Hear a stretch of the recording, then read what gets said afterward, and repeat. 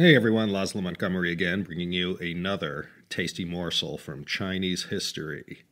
For the 55% of my listeners who are not of this land of the free, home of the brave, I'm guessing you might be disappointed to see yet another American-themed topic. After such a long wait, too. And if you're wondering why a topic like this is being covered in the China History Podcast, there actually is some history behind this, and that's what I wanted to cover here. So just in time for the holidays, I figured this would be a nice, light, flavorful topic that we could ride out the end of the year with. And besides, no matter what you think of Chinese food, love it, like it, or hate it, it truly is one of the Middle Kingdom's greatest cultural exports, certainly to this country. It's right up there alongside martial arts, Chinese fashions, and aesthetics. There are hundreds of thousands of Chinese restaurants around the world and more than 40,000 in the U.S. alone. The reason I thought this might be a nice episode was that I found two books that were just brilliant in their total immersion of the topic. Whereas I'm only focusing on the history here, these two books offer up the whole Las Vegas-style buffet of information about Chinese food in America. How it got here, and most interestingly, how it was all tied up with the experience of early Chinese immigrants in the U.S. The first book was Andrew Ko's 2009 work entitled Chop Suey, A Cultural History of Chinese Food in the United States. That's from Oxford University Press. I'm going to use a few priceless quotes from Andrew Ko's book in this podcast. The other one was Jennifer 8 Lee's New York Times bestseller, The Fortune Cookie Chronicles, Adventures in the World of Chinese Food. That came out in 2008 and was published by 12, an imprint of Grand Central Publishing. These two books, plus the usual assortment of odds and ends I gleaned using Baidu and the Google, provided most of the info presented here today. The whole matter of how Chinese cuisine came to America and how it was perceived, welcomed, and rejected by everyone who came in contact with it it's actually quite interesting and has a historic angle. Last episode, we looked at the time when an American vessel first visited China, right after this new nation was established. And this was the story of the merchant vessel Empress of China and the events that followed all the way up to Caleb Cushing's visit to Canton and the Treaty of Wangxia, signed between China and the U.S. in 1844. Today we pick up shortly thereafter when the people in America first began to interact with Chinese, or Celestials as they were called by many in those days. The history of Chinese food in America naturally begins when Chinese first started arriving en masse during the days right after gold was discovered at Sutter's Mill on January 24th, 1848. Within 2 years, the population of San Francisco increased 20 times. Once word reached China about the gold rush and the rich pickings in America, it led to a flood of immigration from southern Guangdong to the U.S. West Coast. Most of these Chinese who came were from an area within the geographic triangle of Kaiping, Taishan, and Xinhui. These cities are all located on the western edge of the Pearl River Delta in southern Guangdong.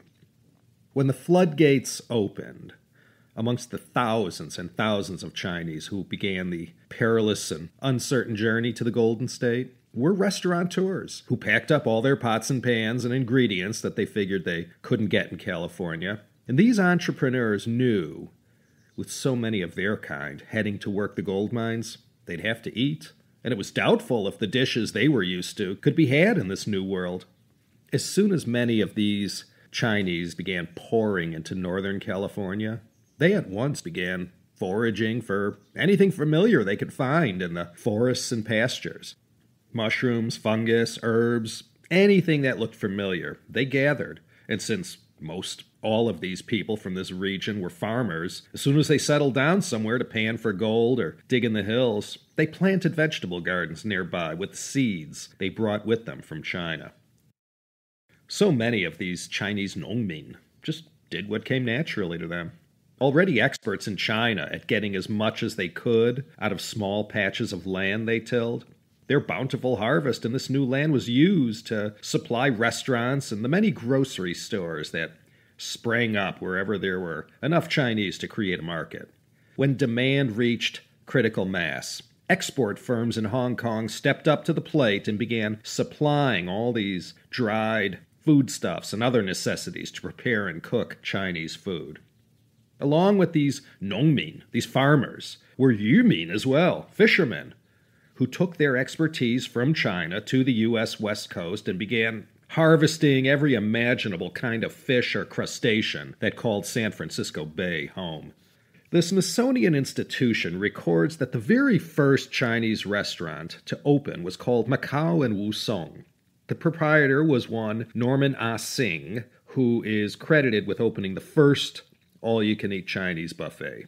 $1 was all it cost, and it was an instant hit. In its earliest days, it was low cost that mainly defined Chinese food. Norman Ah Sing was an early pillar of San Francisco Chinese society, and besides being the first Chinese restaurateur, he is remembered as the man who stood up to California Governor John Bigler. He had written an open letter to Governor Bigler, assailing him for his anti-Chinese rhetoric of the day. And I mentioned Governor Bigler in my CHP 44 episode covering the Chinese Exclusion Act of 1882. He was the guy, if you recall, who had promised as part of his 1852 re-election campaign to, quote, check this tide of Asiatic immigration.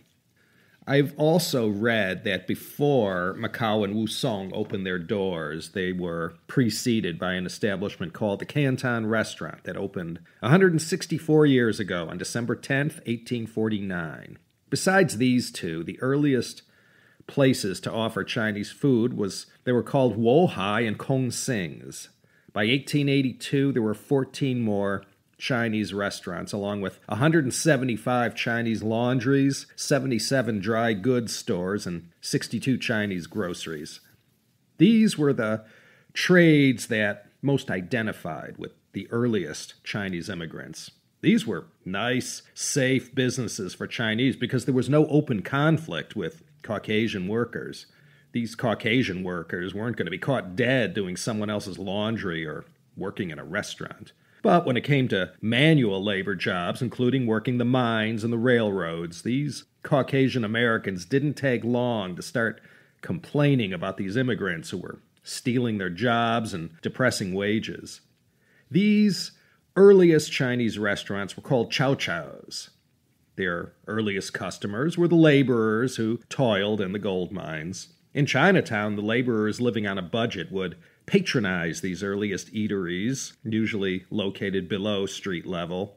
For a nickel or a dime, they would sit on three-legged stools or benches and enjoy a simple meal, almost like back home. All of these people from China were men, no women. They had no one to cook for them, so in order to get their 3 squares a day, they ate at these restaurants. Let me quote from Andrew Coe's book about what New York Tribune correspondent Bayard Taylor wrote about the Chinese restaurants in San Francisco Chinatown. Quote, there were French restaurants on the plaza and on DuPont Street, an extensive German establishment on Pacific Street, the Fonda Peruana, the Italian confectionery, and 3 Chinese houses, denoted by their long, 3-cornered flags of yellow silk. The latter are much frequented by Americans on account of their excellent cookery and the fact that meals are $1 each, without regard to quantity. Kong Song's house is near the water, Wang Tong's in Sacramento Street, and Tong Ling's in Jackson Street. There, the grave celestials serve up their chow chow and curry, besides many genuine English dishes. Their tea and coffee cannot be surpassed. These triangular, 3-cornered yellow flags found outside of any Chinese restaurant were akin to the barber's poles that we in the States are familiar with. You know, the red, white, and blue twirling helix things that still to this day signify a barbershop. The earliest Chinese restaurants with their triangle yellow silk flags also had the same symbols of their trade. Later on, one of the mainstays of Chinese restaurants, into the 20s, would be these mechanical piano players. The Roaring Twenties, by the way, and the prohibition that set in from 1920 to 1933, beginning with the Volstead Act, really clobbered the restaurant industry. If people couldn't get a scotch and soda with their steak and potatoes, they just stayed home. The chop suey joints had a field day. Because they rarely served liquor at Chinese restaurants, their business boomed. A Chinese restaurant was often a destination unto itself and didn't require booze to lure in the customers. These earliest Chinese restaurants were simple and primitive. The multi-storied palaces that became the pillars of San Francisco Chinatown were still a ways off. These wouldn't come till after the 1906 earthquake. Some of these early pioneers were already in the restaurant business and had learned the ropes in Canton or in Hong Kong and Macau. Many of them were already familiar with how to prepare Chinese dishes for the white man. The earliest Chinese proprietors figured out early on the locals in the U.S. didn't take too kindly to anything that tasted too authentic. It took them about a second to learn these Americans liked sweet over savory, and the crispier the better. Another thing about these restaurants that were patronized by Caucasians was that they offered Western fare right alongside the Chinese dishes. Chinese food was initially not particularly embraced by the American locals. And when the racism began to heat up in the 1860s and 70s, the revulsion of Chinese immigrants included their cuisine as well.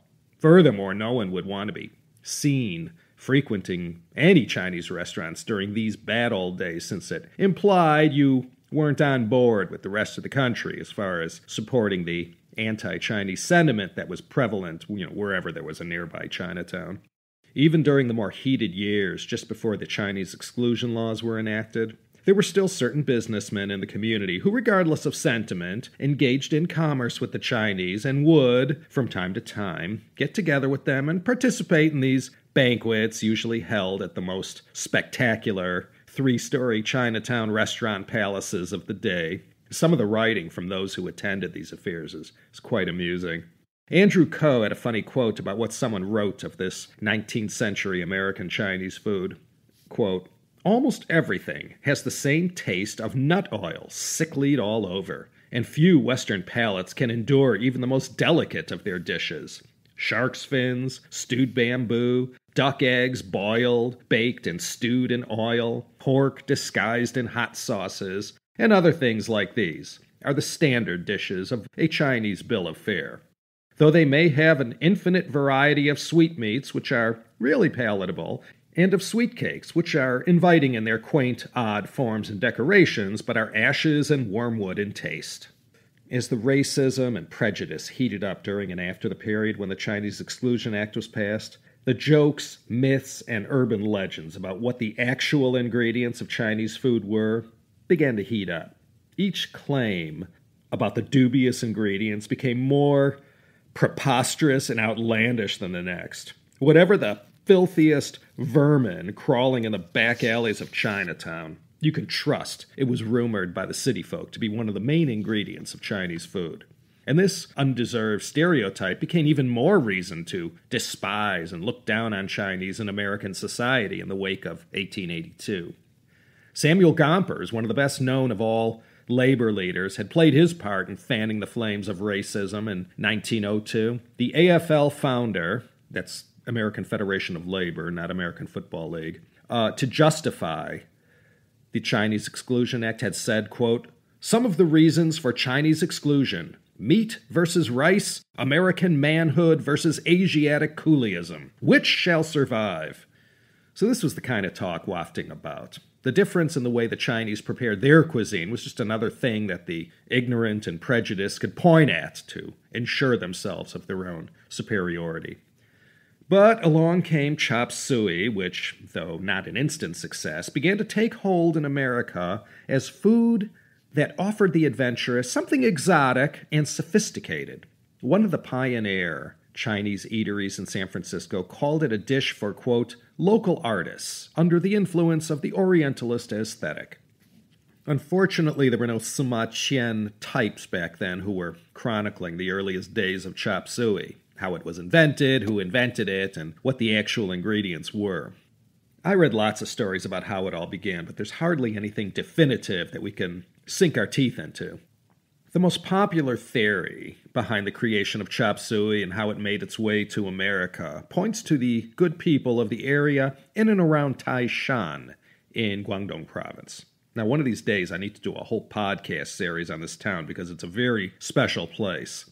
The city can trace its roots back to at least the Hongwu Emperor. Yes, good old Zhu Yuanzhang, the founder of the Ming Dynasty. It's located on the west side of the Pearl River Delta, just south of Jiangmen.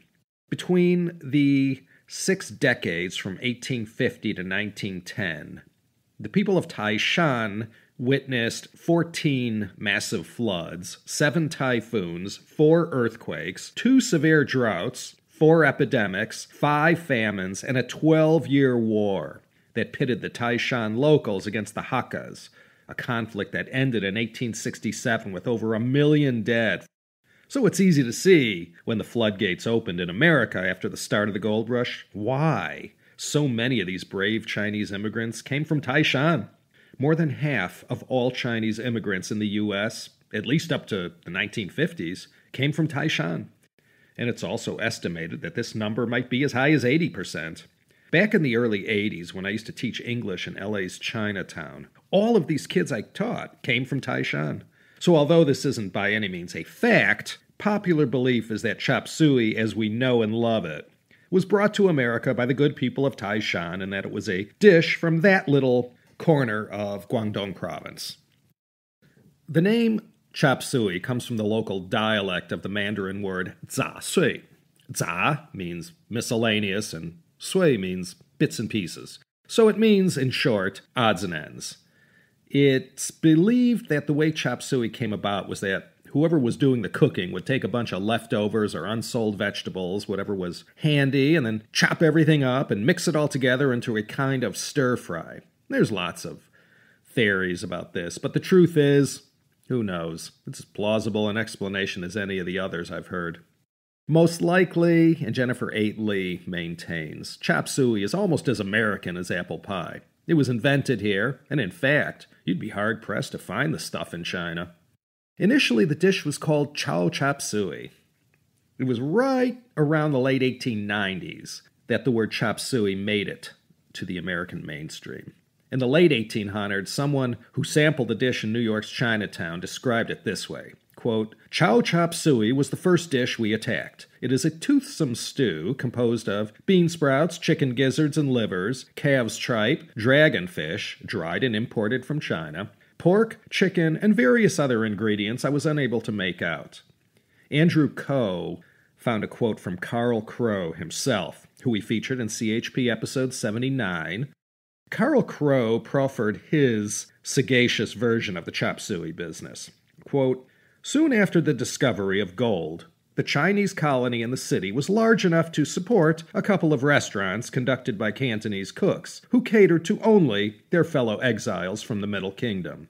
The white man had heard the usual sailor yarns about what these pig-tailed yellow men ate, and one night a crowd of miners decided they would try this strange fare just to see what it was like. They had been told that Chinese eat rats, and they wanted to see whether or not this was true.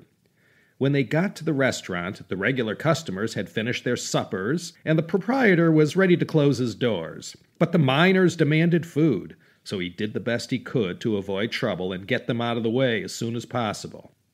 He went out into the kitchen, dumped together all the food his Chinese patrons had left in their bowls, put a dish of Chinese sauce on top, and served it to his unwelcome guests. As they didn't understand Cantonese slang, they didn't know what he meant when he told them that they were eating chop suey, or beggar hash. At any rate, they liked it so well that they came back for more, and in that chance way, the great chop suey industry was established." Carl Crow, ladies and gentlemen. Li Hongzhang's visit to the USA in August 1896 helped to create a modicum of hoopla that helped launch the chop suey craze. Just as when Deng Xiaoping visited in January 1979, a sort of China mania gripped certain parts of the country. Americans were hardly used to seeing the likes of venerable characters from China, such as Li Hongzhang, who always dressed in the traditional Chinese fashion and oozed exoticness with his dress and deportment. Li Hongzhang, of course, was one of the major characters of the late Qing dynasty, helping to put down the Taiping Rebellion and later serving as China's best-known diplomat until his death in 1901.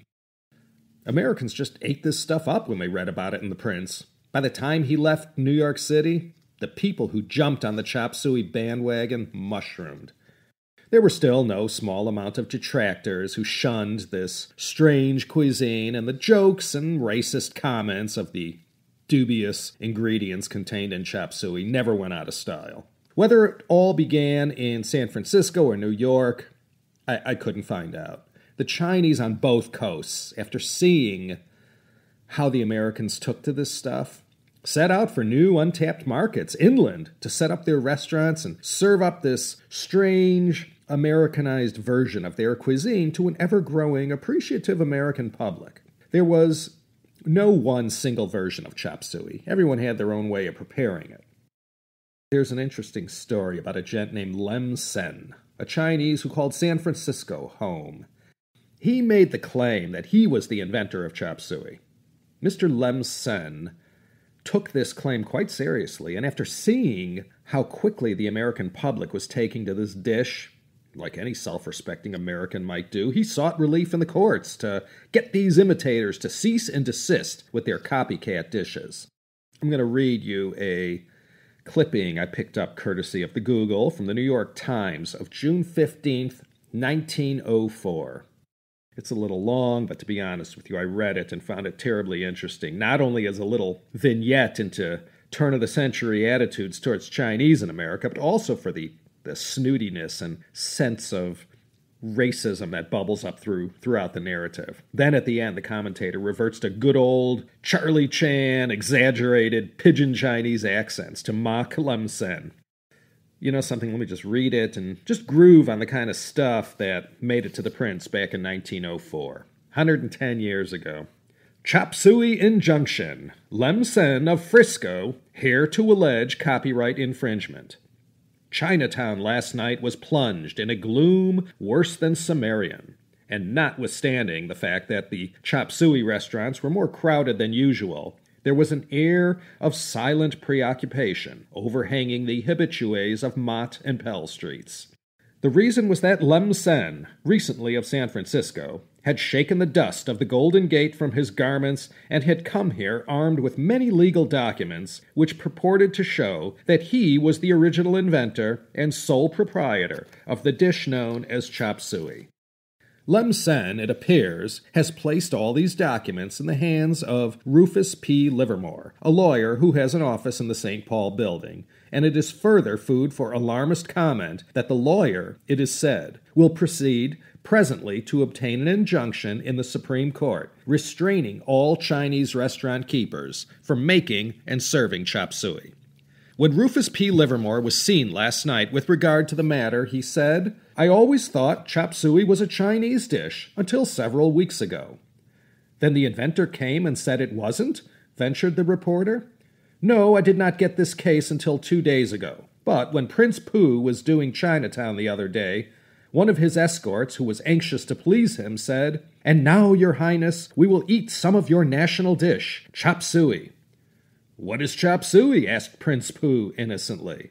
That aroused my suspicions, and they were confirmed 2 days later when the Frisco Chinaman came to my office and asked me to get an injunction against all persons who manufactured and served the national dish.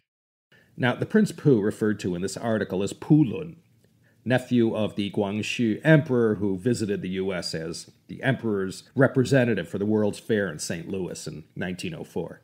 The piece continues, quote, "According to Lem Sen, Livermore's client, chop suey is no more a national dish of the Chinese than pork and beans.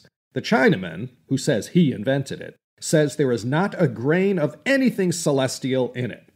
Lem Sen, according to his own story, says that he was born in San Francisco. He was never in China. He worked for many years in a Chinese restaurant in San Francisco and was later employed in a bohemian restaurant run by an American. It was just before the arrival of Li Hongzhang on a visit to this country that a real interest in things Mongolian and celestial began," says Lem Sen. The owner of the restaurant in San Francisco, suggested that Lam Sen manufacture some weird dish that would pass as Chinese and gratify the public craze at the time. Lem says that it was then he introduced to the astonished world the great dish. Then he says some American man stole his recipe, his papal. This, sort of goofs on the Chinese pronunciation of the word paper. And here is where this New York Times piece reverts to this, mocking and comical rant from Lam Sen. If this didn't amuse the Anglos of the day, I don't know what did. It's written out phonetically like this. Now Lam Sen says, quote, Melican man make $1,000 now. Lam Sen make too, but all time look for Melican man who stole me come. Me find. Now me want the papal back, and all stop make chop suey, or pay me for allow do same. Considering that Lam Sen supposedly was born in San Francisco, I find it strange that his rant sounded as if it came from someone fresh off the boat. And besides, writers in New York had been mentioning chop suey long before Li Hongzhang and his entourage blew into town and left. Anyways, 1904, this was the kind of stuff you might read about in the New York Times. White America was still getting a kick out of poking fun at the Chinese in society and using chop suey as the vehicle to cut them down to size. One thing to note, as far as differentiating the San Francisco and New York Chinatown immigrant experiences, was that New York was a vastly larger melting pot of people from all over the world than was San Francisco.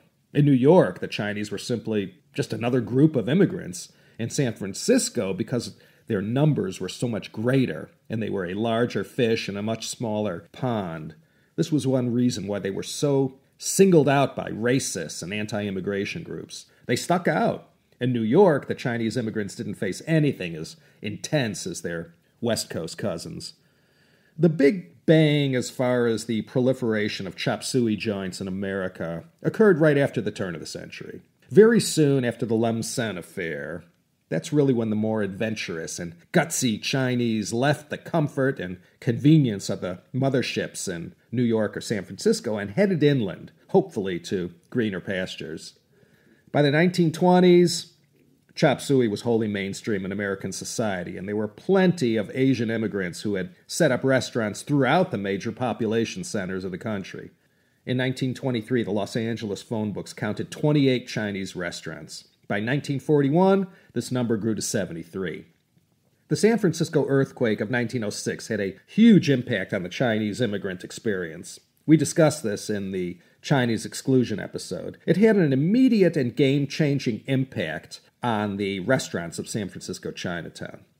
The earthquake pretty much devastated the old Chinatown. Rising from the ashes were these Chinese-style three-story banquet houses, and dining there was a must for any tourist passing through San Fran.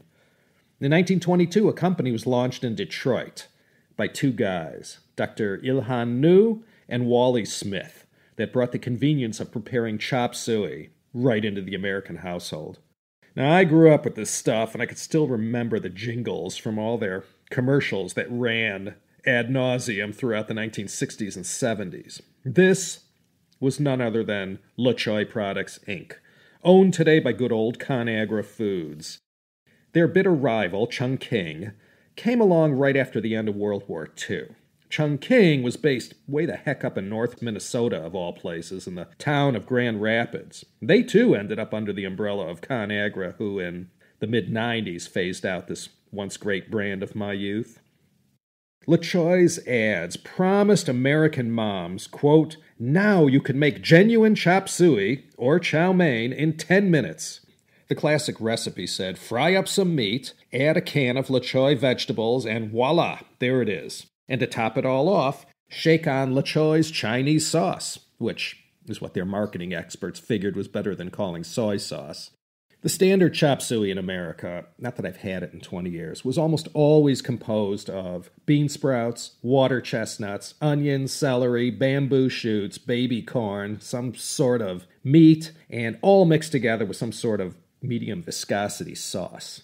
Exotic but familiar all at the same time. If you wanted to get fancy, there was always one of the Montgomery family stalwarts, Subgum Chop Suey. I guess I always favored that one because of the catchy name. Subgum. Something about that name. as young'uns, growing up in the Chicago suburbs, dining at Nankin, Lim's, and the other chop suey joints of the day. The word subgum always intrigued me. Wow, what could that mean?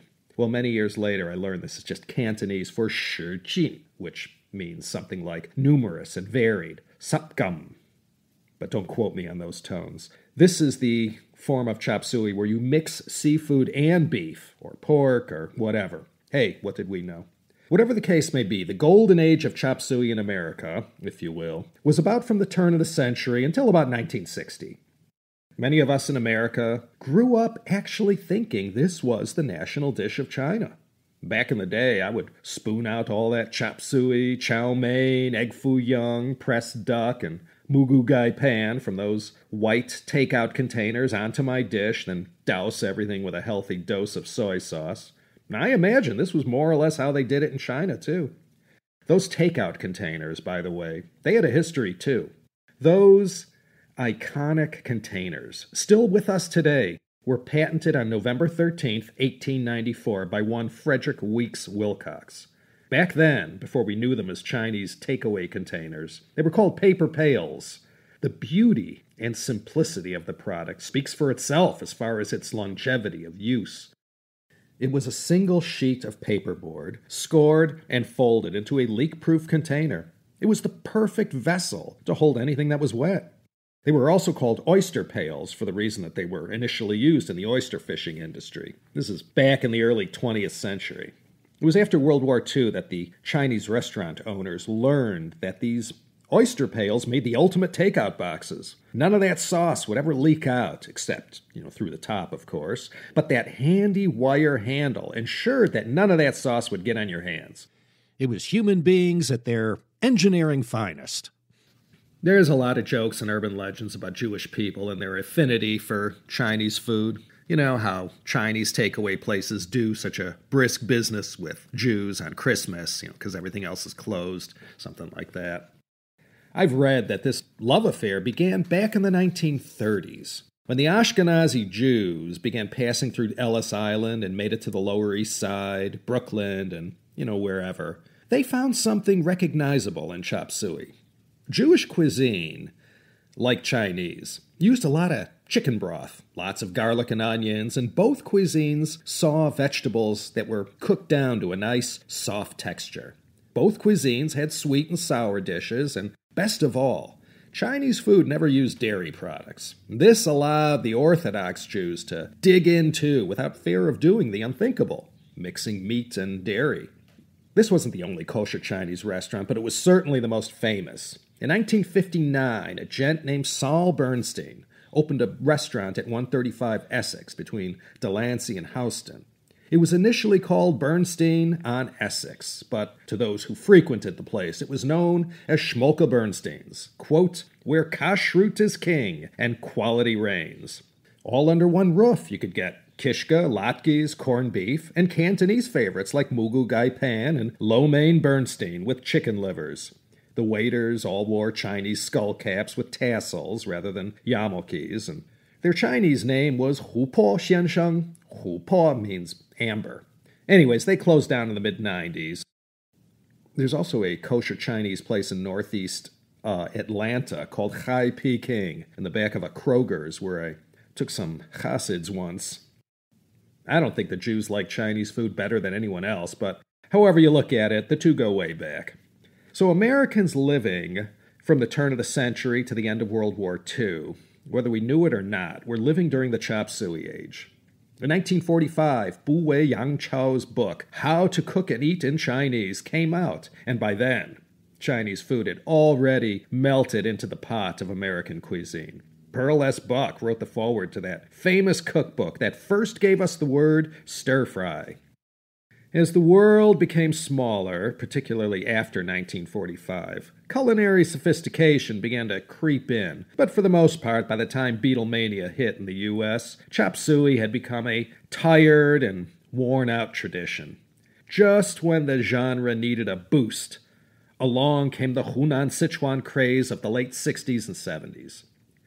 Lyndon Baines Johnson signed the Immigration Act of 1965, the Hart-Celler Act, The House voted 326 to 69 in favor of this law. You don't see too many votes like this anymore for major legislation.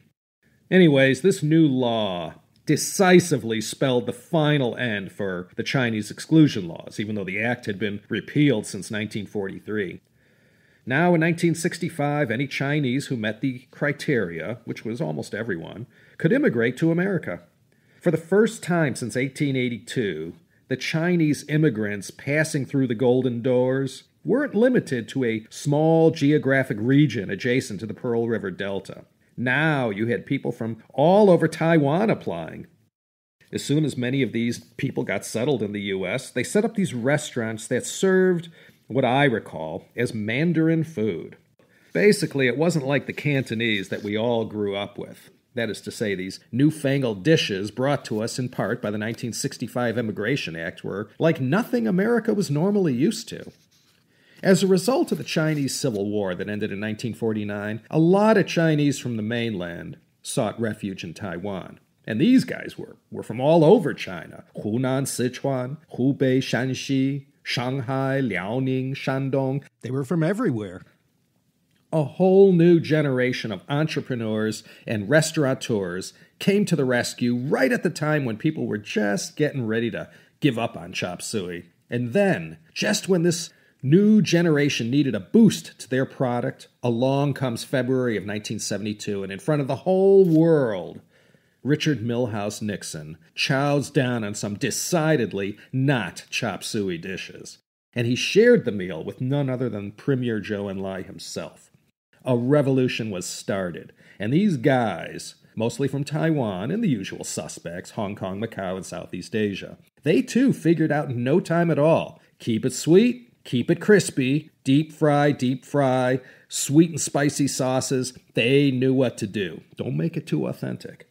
The chop suey age gave way to the Hunan Sichuan phenomenon of the 1970s. The first Panda Inn restaurant opened in 1973, and this led to the founding of Panda Express 10 years later. Today, the strip malls and shopping malls across America all contain either a Panda Express, a Manchu Wok, Chinese Gourmet Express, Pei Wei, or P.F. Chang.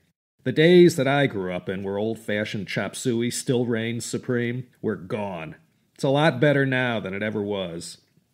And now in the big cities, many years after Chinese immigration to the U.S. really took off, dishes that were rarely ever seen on these shores are now available. I mean, I could drive 30 minutes to Roland Heights and get Daoxiaomian, Xinjiang food, local favorites of Shanxi, Chengdu, Chongqing, Taiwan, Beijing. You name it, it's all here. And in almost all cases, the businesses were started by some China immigrant. And that's what makes up the common thread that ties this whole history of Chinese cuisine in America. The whole phenomenon of Chinese restaurants, no matter where, in the United States or Amsterdam, Paris, or New Delhi, almost always go hand in hand with the Chinese immigrant experience. This was certainly most true here in the U.S. A lot of stories will probably never get told about the brave ones who left the safety and comfort of New York and San Francisco to venture into the heartland of America, to try their luck in towns like Tucson, El Paso, St. Louis. How many Chinese communities, big and small, have been spawned throughout this great land that can trace their earliest days in America to a Chinese restaurant? These days, we're getting more PhDs, entrepreneurs, scientists, and engineers from China than people who are opening up Chinese takeaways, but I thought it might be a nice topic to look at from a historical point of view. Fortune cookies, by the way, were not a Chinese invention.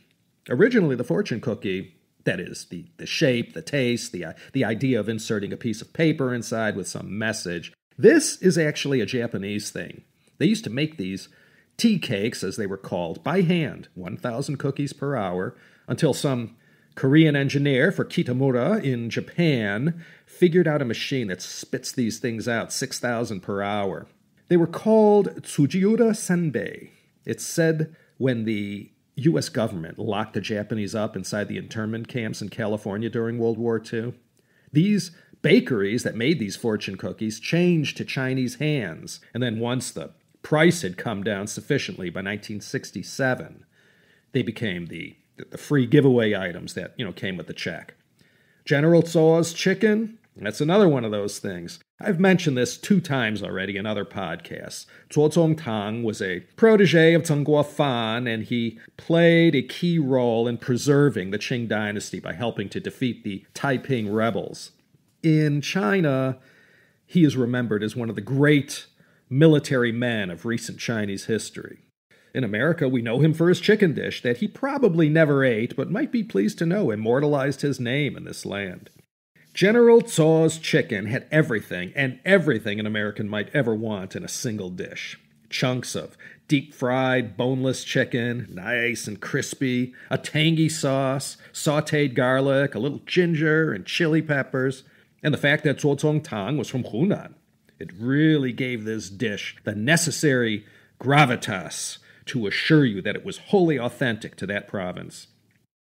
Like everything associated with the great innovation in Chinese-American cuisine, there's a story behind General Tso's chicken. Chef Peng of the Pengyuan restaurant in the Changsha Great Wall Hotel invented the dish in the mid-50s in Taipei. He later opened a place in New York that was a favorite of Henry Kissinger. The local New York News did a story on Chef Peng and the story behind his General Tso's chicken that put that whole craze into afterburner. The craze for General Tso's chicken and this new wave of Chinese food has lasted into the 21st century. Chinese food in America has been mainstream for decades now and has long melted into the American pot of popular culture. That's all I got for you this time, my friends. I promise next time the topic will have nothing to do with the United States and we'll be back to the real deal with Chinese history. From the whole research team, editors, and technical staff here at the China History Podcast, I'd like to wish everyone a Happy New Year and may 2014 bring all of you the best of everything. This is Laszlo Montgomery signing off from Claremont, California. 78 degrees today and as sunny and beautiful as a day can be. I hope you'll consider joining in next time for another exciting episode of the China History Podcast.